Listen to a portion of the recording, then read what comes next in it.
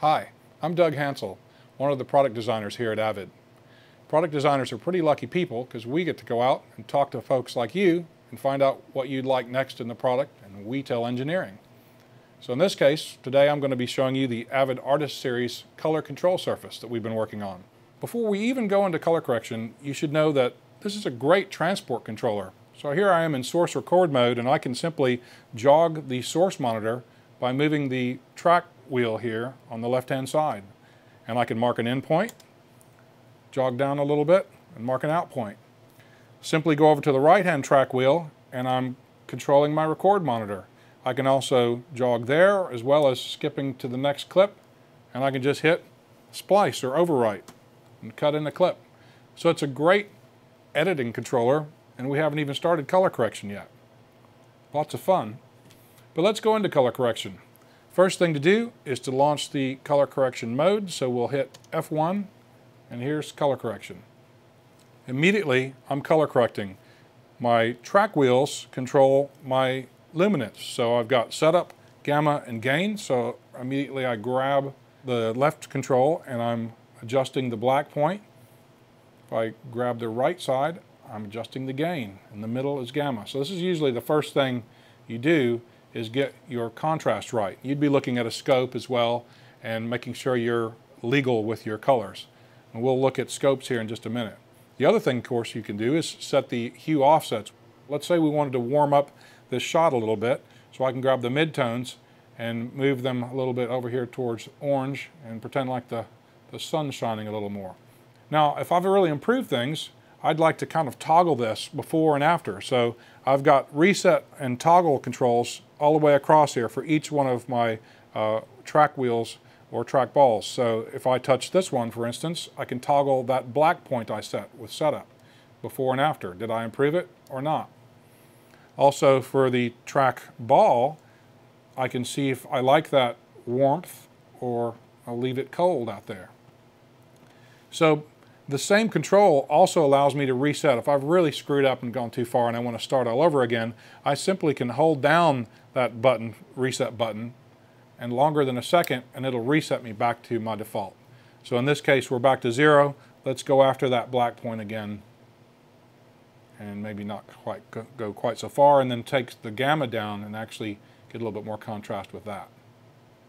And so what we want to do now is talk about how we'd go and do some of the other types of corrections. So we've got here in Symphony, channels, levels, curves, secondaries. How do I do that? I can hit Nav for navigation mode, and the surface is now asking me, what do you want to do? HSL, channels, levels, curves. Let's go into curves. So if I press the curves button, it launches me into the curves tab, and now I've got a whole different way of correcting. Now this was an interesting challenge for us in that we've got a graph here, and the graph works fine when you take a pen or tablet or a mouse and click on a point, but how can we use these controls? So what we did is we said if we move the track wheel, we're going to run a shadow cursor up the graph to where I might want to make a correction, and wherever I decide I want to do that, I can say new point.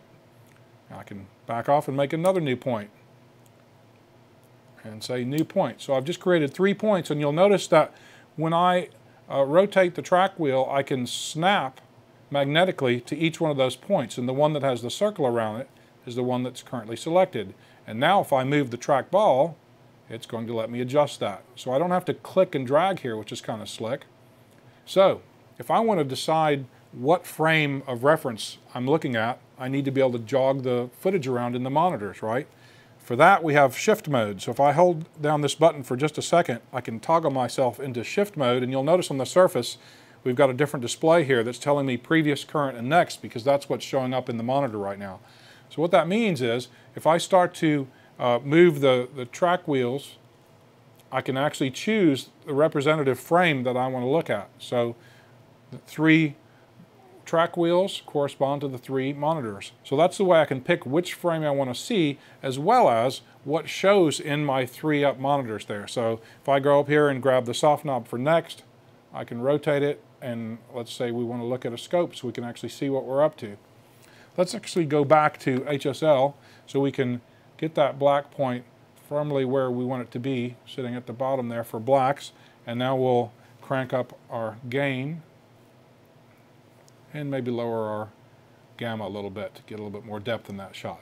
And just like that, I'm done. Next shot. So I can hit next clip, and I'm off to the next one. We've done that one. Go to the next shot. Need to definitely calm that one down, so we'll calm down the gamma there, and all the time you can see my scope is showing me I'm peaking there, so I can lower the gain point and get myself back into legal. Also, it looks like my blacks are a little bit too much, so I can do both of these at the same time, lowering the gain and raising the setup. So that looks pretty good. We can compare and contrast here, like we said before, with each of the individual controls with these reset buttons, but we can also look at everything. So if I hit R3 or F3 here, I can toggle before and after across all my corrections and see that I'm fixing my blown out shot there, and it's looking pretty good. I can also shift R3, which will give me my dual split mode, and see my before and after in that way too. Everything without even touching the mouse. So what if I did want to touch the mouse though? What if I wanted to actually grab a color from my shot? So I can hit F4 here, and how did I know it was F4, you ask? Well, if I hit this little eyeball symbol, which is the show symbol, it pops up and tells me toggle mouse mode right there under F4 when I press F4. So we're in mouse mode, and we can go over here and click and go sample a color from the kayak, and we've got it. So let's run over and look at curves real quick again. Let's say we wanted to change the fourth curve, which is our luminance. How am I going to do that? I've got 3 trackballs, 3 track wheels, but I've got 4 curves. Well, there's a bank button. So if you hit bank 2, you're going to have control then of your 4th curve or 4th trackball.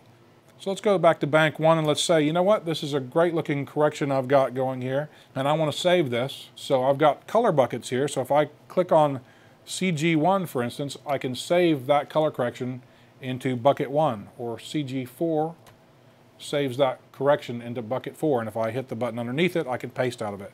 So everything that's in the UI is basically mapped to the surface, but hopefully very repeatable in the same position. How about we go to secondaries? So if I hit navigate secondaries, it brings up the secondary control. Now let's say we want to grab the red of that boat. I can do that in a couple different ways. Probably the most efficient is to actually use the syringe and go over there and sample that color. So we can go into mouse mode temporarily here, click on the syringe, and go grab that color. And of course it's said, okay, I've got the color, and it's put me in isolate mode so I can see what I've got. Now at this point, I can go and adjust the parameters here with the soft knob. So I can say, let's change the width of that to make sure we're not getting any extra color in there. But first, let's change the output vector. If you remember, we're controlling input vectors, and now we want to go change the output vector. There's a couple different ways we could do this. Right now, we're looking at all the input vector controls up here across the top. If I page over one page, because I've got a page button here, and now I've got control of the output vectors. So I can change the hue just by rotating this control, and I can change the color of that boat. So the slick thing here is that's one way to do it. But because we've got a wheel and we can actually map that straight to the wheels here, the other way to do it is to actually use the track wheel and swing this output vector around for a different color. And likewise, the track ball will let me control both the hue as well as the saturation simultaneously. So I can use the track ball to really get full control of what that color looks like. So lots of different ways to control secondaries, basically your choice. Another really cool feature of the Artist Control series is the way that it physically connects to the computers. I've got an Ethernet connection here, but it's not just Ethernet, it's using the powerful Yukon control protocol. All the Artist series connect in this way, and that means I've got ultimate flexibility. I can have multiple software programs running on the same computer or even on different computers, all able to instantly connect to the control surface. Even if it's in a machine room in the back, as long as it's on the same local area network, I can use this surface instantly with that machine. So it's a lot of bang for the buck when it comes to multiple workstations and one tool.